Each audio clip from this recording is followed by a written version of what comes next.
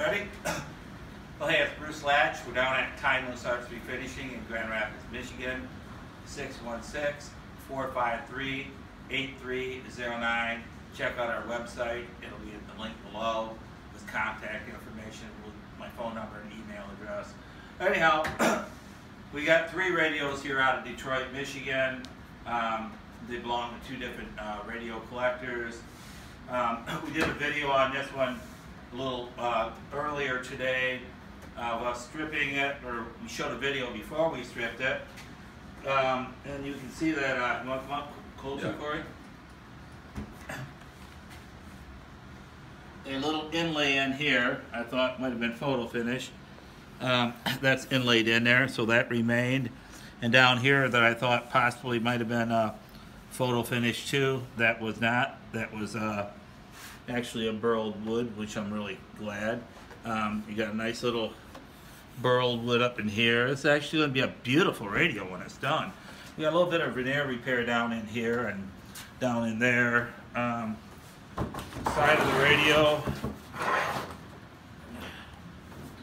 looks nice, all in here. Got a little issue, got a little bit of veneer work in here. Molding to fix.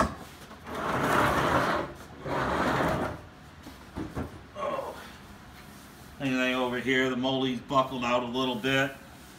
Other than that, the radio looks pretty darn nice. Beautiful cabinet. We got this little Philco over here that we stripped on Saturday. The little Philco right here requires a sticker that went right across here. It says Philco on it.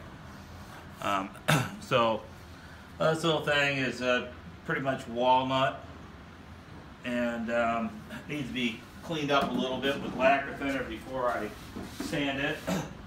There's a few on the side.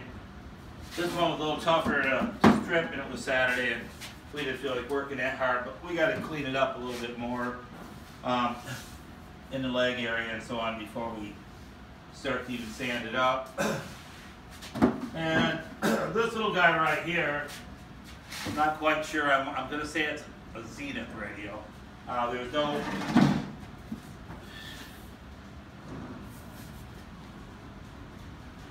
I'm not seeing any tags on the inside of it, but it's a beautiful walnut radio. It's all stripped down. It needs to be wiped down with lacquer thinner. I don't use mineral spirits because mineral spirits don't cut any finish off, and if there's little residues of finish on here, which there are, we'll wipe it back with either lacquer thinner or some acetone on a rag, and we won't scrub real hard because, as you see, the color in all this wood is really nice. This is just stains that you're seeing, but when you wipe this down really and get it nice and clean, you got beautiful color left in it. After you start going at it with steel wool, you know, and thinner to try and get some finish off, well, then you're distorting the color. So, but the whole cabinet, this side looks really nice too. So, yeah, this whole cabinet looks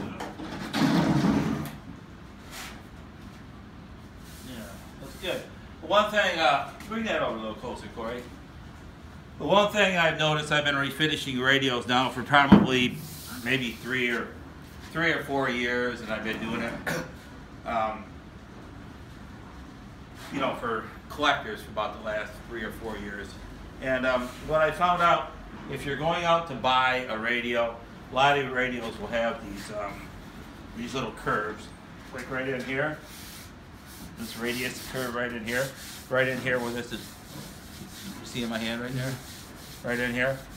Now when you go out to buy a radio, if you see a radio that's got a nice crack going down the side here, you might want to just stay away from that, because what happens is when you strip it down and you refinish it, you sand it up really nice. Well, it looks like it's fine and dandy, and it looks like it's going to be gone.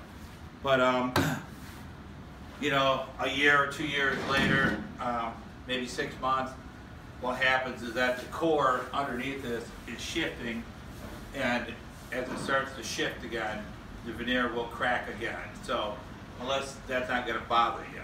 That was an experience I had with a radio I refinished for a customer. Actually, Tony over here, one of these collectors, and now I found out that when you're going around radiuses like this, right in here, there are areas that are rounded like this, and they're wrapped with veneer. If they cracked, they're going to crack again a year or two down the road. So that's something to keep in mind if you're going to be buying a radio that you want to restore. But anyhow, that's pretty much it. These little things will be wiped down good with lacquer thinner, all the finish removed off, any residue, sanded extremely well, washed again with lacquer thinner. Then we're going to start to finish them up, and we'll be doing videos on that. Maybe not this week, but definitely next week. So thank you and have a nice day.